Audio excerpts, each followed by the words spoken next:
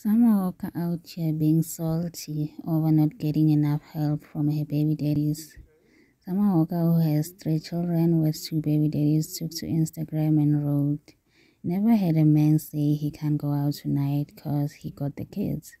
Having to keep waking up at 6 a.m. to get your hair and nails done before your kids wake up is nuts. I never had a man say he gotta get up for 6 a.m. haircut to beat their kids waking up. They really be having it good, lol." Well, Summer, we never heard of such either. Because for years now, women have always been at the forefront of taking care of their children with little to no help at all. So when you decide to have kids as a woman, you should consciously make peace with the fact that you might be forced to take care of those kids on your own with no help or with little help from their fathers, right?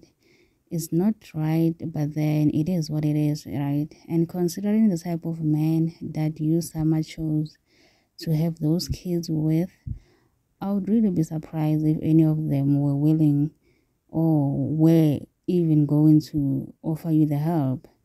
Let's talk about baby daddy number one, who is London on the track. London on the track, prior to you having kids or having a child with him, you knew that London on the track was inconsistent with his other baby mamas in taking care of their kids, right? But you still went on to have a kid with him knowing this. You even defended London on the track when the prior baby mamas were calling him out for not taking care of their children. You defended him, and now you are in the same position today. And let's talk about Larry, who is baby daddy number two. Does Larry even have a job? What does Larry do? How can you go on and have kids with somebody that does not make as much money as you do, being a millionaire as you are?